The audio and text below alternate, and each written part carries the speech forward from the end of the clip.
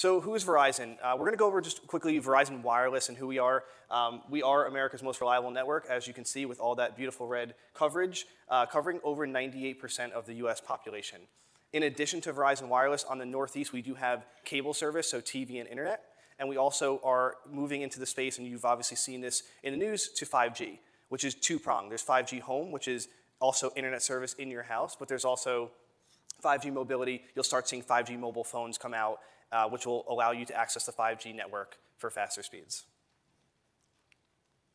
So I'll pass it to Sid. So with 118 million customers to serve, that translates to huge amounts of data. So when we say big data in Verizon, we really mean it. And to give you a sense, we have about 100 server nodes with 20 plus petabytes of data warehouse capacity. Every single day, more than 5 terabytes of data gets added to our data warehouses. And in a second, I'll talk about from where does this data get generated in the business. More than 2 plus petabytes of data is extracted by different analytics and data science teams across the organization to deliver insights. And specifically, from a Tableau perspective, we have a 40 TB on-premise Tableau server on which at any given point of time, we have about 500 GBs of data extracts. So what I want to emphasize on this slide is we at Verizon are huge custodians of big data. And with that, it's a great place to develop a career in data science and analytics.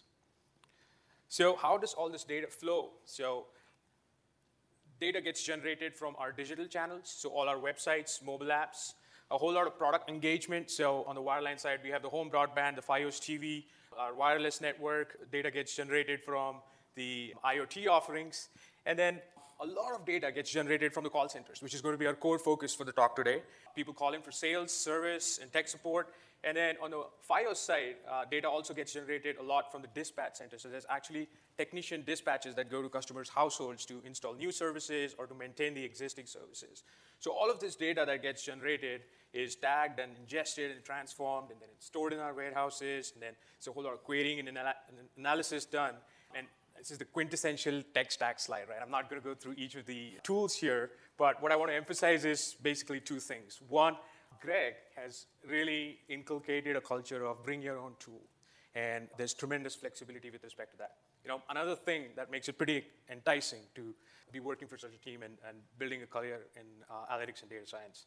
And number 2, in the visualization and reporting layer, Tableau Desktop and Tableau Server are our primary visualization tools through which we distribute insights across the organization to different operations managers and business transformation teams and product managers, marketing managers, even software engineers, and the top-line executives who set the direction of the business. So our dashboards are used by stakeholders on the front lines of the business and also the executive leadership.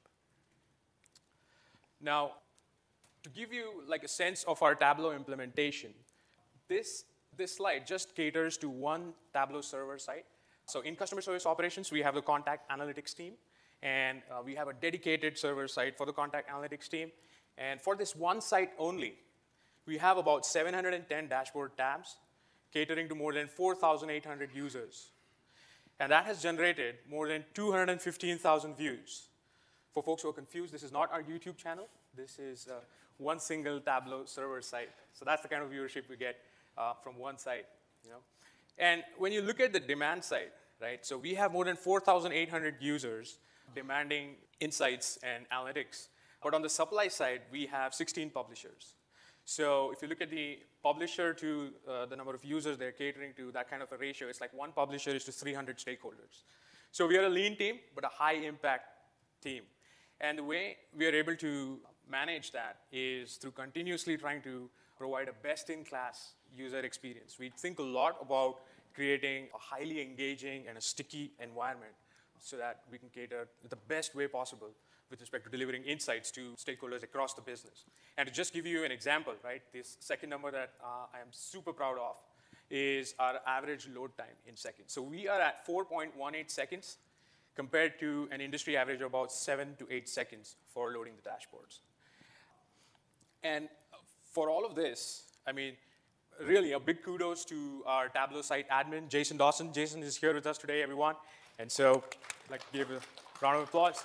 And just to give an example how he thinks, right? So Jason's built a scoring system for setting up the priorities for data extracts. And he factors in how big are the extracts, right? How long they take to refresh, how many dashboards does it cater to, and how many viewers or how many users are using that dashboard and when. So there's a whole lot of parameters coming together, and he's built a priority system, a scoring system, just to give you an example of how we think about building a best-in-class experience there. At any given point of time, so across the Verizon consumer group, we looked at 500 GBs of extracts. Our team for one site only has about 45 GBs of data extracts on the Tableau server.